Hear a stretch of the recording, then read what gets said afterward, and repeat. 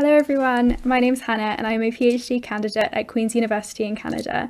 I'm so thrilled to be part of this conference with so many excellent scholars and exciting presentations, particularly as we meet virtually at the University of Birmingham, which is where I did my undergraduate degree.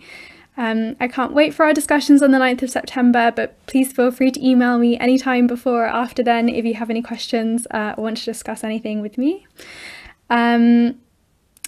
Before we get going, I would like to first acknowledge that Queen's University, which is where I'm based, is situated on Anishinaabe and Haudenosaunee territory.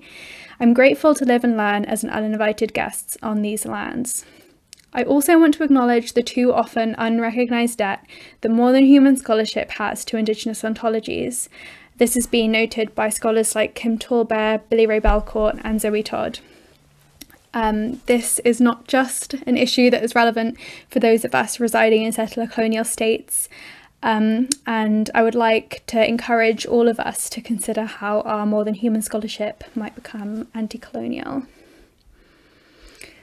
Today I would like to share with you some sounds and stories of ivory-billed woodpeckers in this presentation entitled Sounding Ivory-billed Woodpeckers Back to Life, Listening to Historical Bird Sound Recordings in an Age of Extinction. This work forms part of my PhD research, which is funded by a Social Science and Research Council of Canada Vanier Scholarship.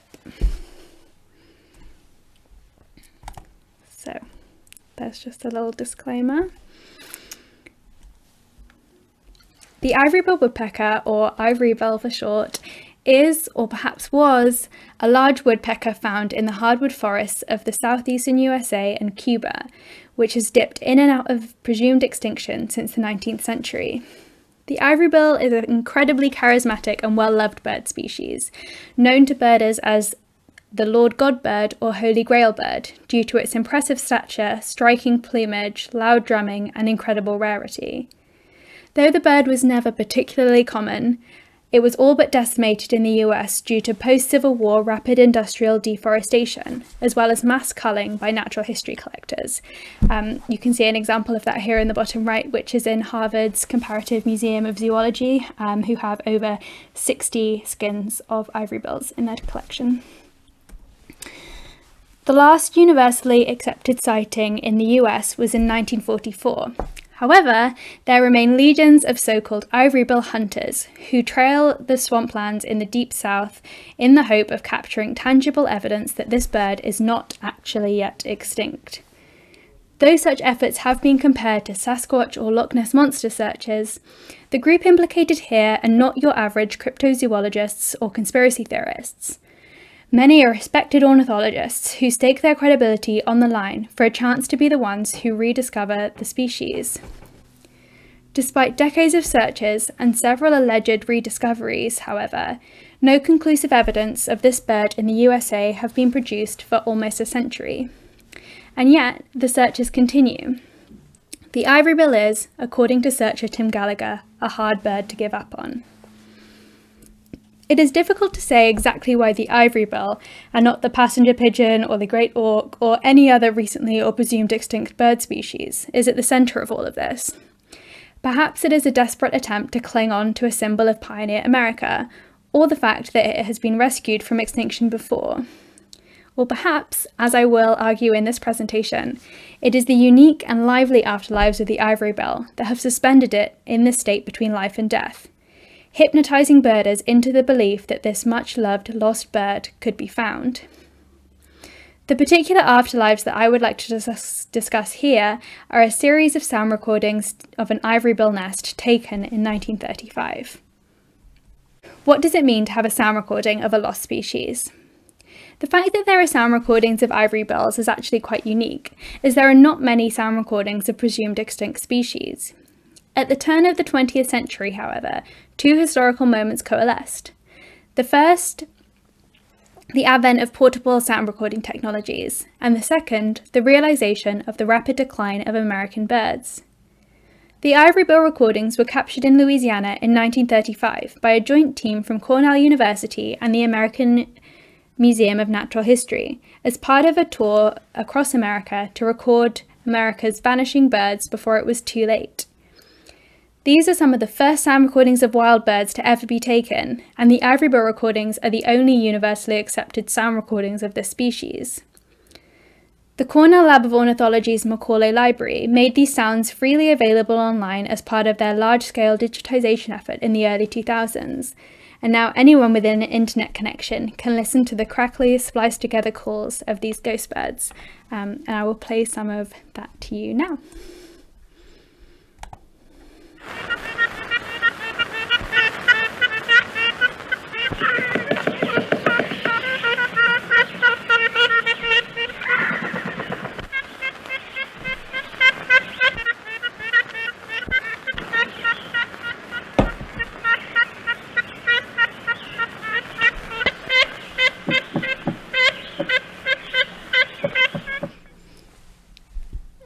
Okay, kind of funky sounding birds, huh? So it's my argument here that these sound recordings are not just representations of ivory bills, but performative tools of their resurrection. As in, these historical recordings bring the ivory-billed woodpecker back to life. In one sense, I mean this metaphorically. In comparison to other kinds of afterlives, such as photographs or taxidermy mounts, sound recordings have the potential to forge more empathetic, lively relationships with extinct animals. In this way, they can help to amend some of the issues identified in animal studies about the difficulties of knowing historical animals. In part, this is due to the affordances of sound itself. Sound studies scholars have drawn attention to the intensely transformative powers of sound. It is a relational, embodied event that can transform relationships between bodies, both human and non-human.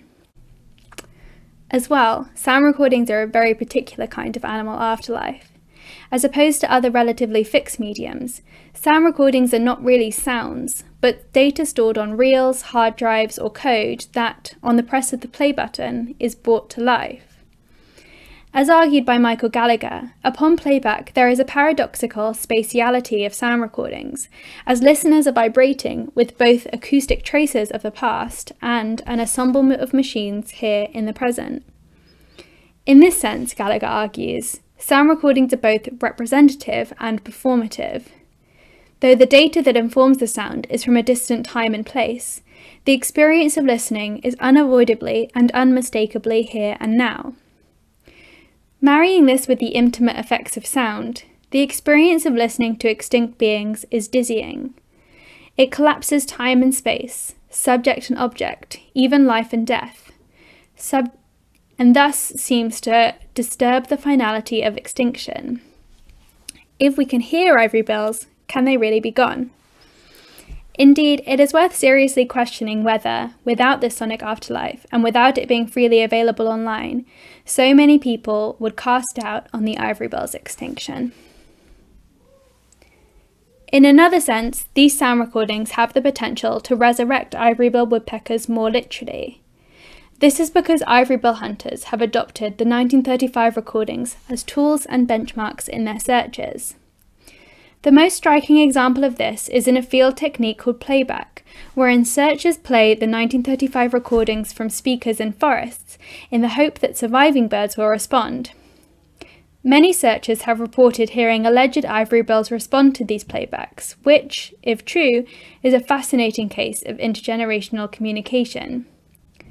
Other searchers, though, find such playback techniques to be controversial, either because they're more likely to scare surviving ivory bills away, or because the decoy sounds could be picked up by searchers who could mistake them for actual ivory bills. Even when playback is not used, though, the recordings play a key role in training volunteers and machine learning algorithms to identify ivory bills in the field, as well as in scrutinising new potential ivory bill recordings. You can see that here in Geoffrey Hill's comparison between a spectrogram of a recording he took in 2006 next to a spectrogram of the 1935 recording. A match with the 1935 recordings would give a strong suggestion that ivory bills are present in the area, but even a perfectly matched sound would likely never be accepted as definitive proof that the ivory bill is not extinct. Recordings can be faked, sounds can be mimicked by or mistaken for humans or other birds, and, as previously mentioned, recordists may inadvertently capture other searchers' playback efforts. Still, putative ivory-bill recordings can help to locate the bird for a better chance of a photograph, or, even better, a video, that could prove the existence of the bird. In these practices, the 1935 recordings proved to not just be an afterlife of the ivory bill, but a lively and mobile tool that has the potential to communicate with and prove the existence of surviving ivory bills. In all of these ways, this sonic afterlife is not a representation with which to mourn the past, but a performative tool that brings the past back to life, both in feeling and, if you believe the accounts of ivory bill rediscoverers, in fact.